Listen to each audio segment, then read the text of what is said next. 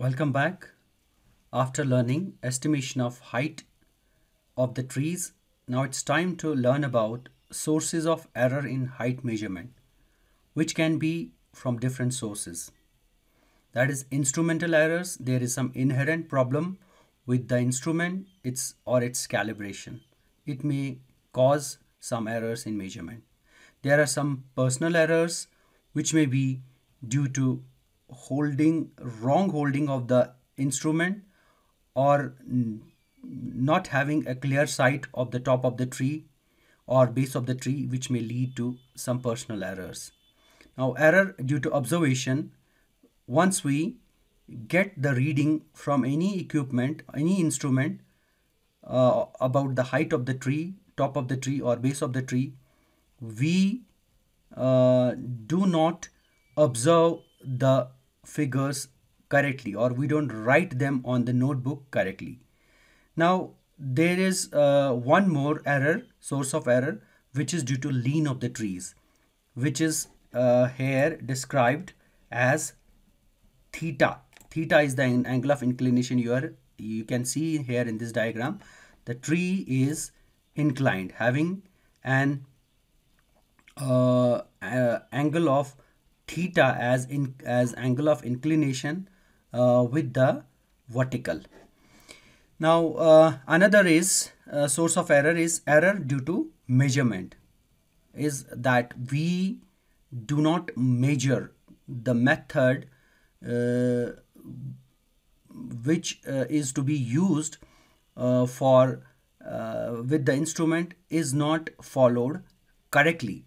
Now, how we have to do that? Using the right angle triangle, which is usually under normal circumstances on a level ground made by trees with the ground. Suppose this is the tree and this is the ground, it makes a right angle triangle. So we can say height of the tree is equal to d tan theta, where d is the base of the tree and theta is the angle that it makes to the top and base of the tree. Now, what is the error? How we can estimate this error? Now, this is the normal height that we estimate using the trigonometric method, using the tangent law. We can differentiate to estimate this small error. We can differentiate this equation. So the differentiation becomes dh upon d theta is equal to differentiation of d tan theta is d sec square theta. So this is your total height and this is your the error, the margin of error which you got by differentiating the above term.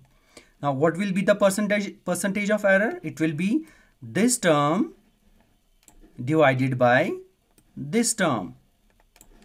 Now you can say that dh upon h, this is dh upon h into 100 is the percentage error, and d theta you have moved to right side, so which becomes d sec square theta, which is this term, upon d tan theta into 100. This d theta comes from left hand side, which further becomes 1d theta upon sine theta cos theta using different t ratios, and ultimately we get 2d theta upon sine 2 theta into 100. This is the percentage error which we get due to error in measurement. Now you have to remember that for any given height, percentage error will be least when sine 2 theta is maximum. The denominator has to be maximum so as to reduce the overall value. So when sine 2 theta is maximum, 2 theta becomes 90 and theta is equal to 45. So the error will be least when angle of inclination theta is 45 or 2 theta is 90. Now here we are faced with an important thing, that is angle of inclination. How we can measure that angle of inclination will be shown in the next few slides. before that we can understand how to measure height of a leaning tree. Till now we did not attempt anything about measuring height of a leaning tree. You can see this is the eye level, and height of the tree, top of the tree is above the eye level and base of the tree is below the eye level. But here you can see the tree is leaning towards the right, away from the tree is leaning away from the observer. Now you can see, using the sine law, we can say AB upon sine angle AEB is equal to EB sine angle EAB. That is AB and angle AEB. Then you have EB, which is this, and sine EAB. Okay. Now rearranging these terms, we get AB is equal to EB sine angle AEB upon sine angle EAB.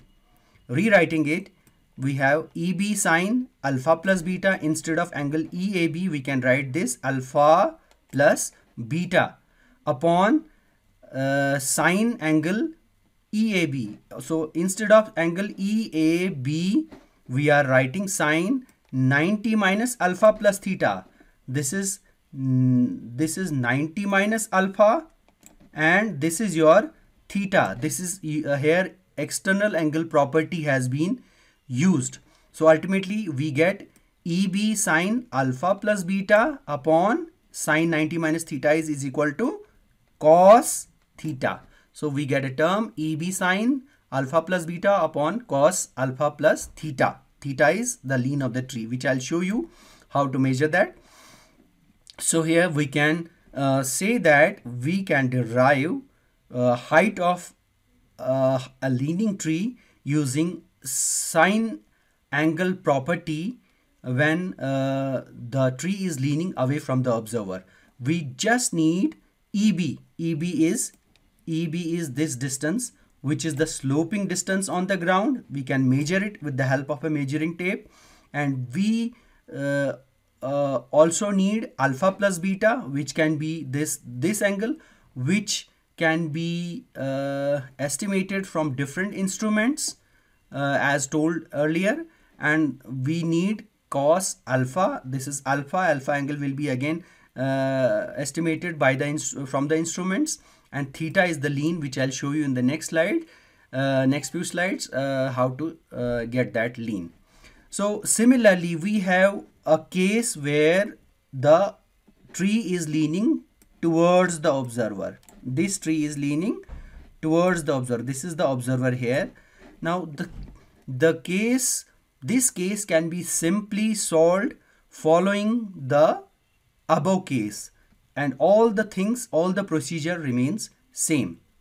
Now you can see here where we have another case when the observer is below the top and bottom of the tree. Lean is away from the observer. So the tree is the tree base and top is at a height which is above the eye level of the observer.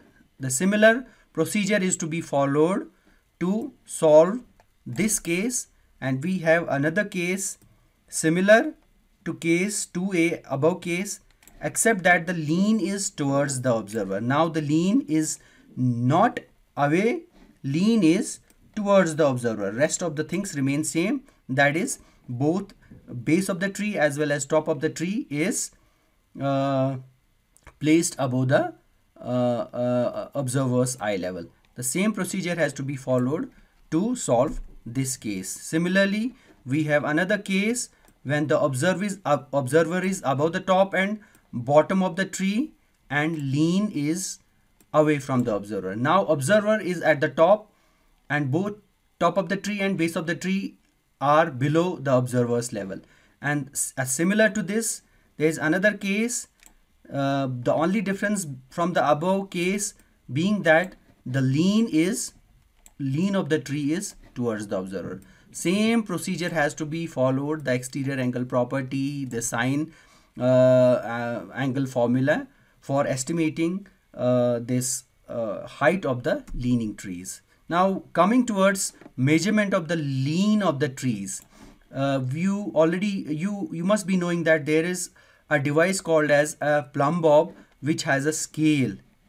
It always follows the gravity vertical from above. A plumb bob with a device for reading angle directly is used for measuring lean of the trees.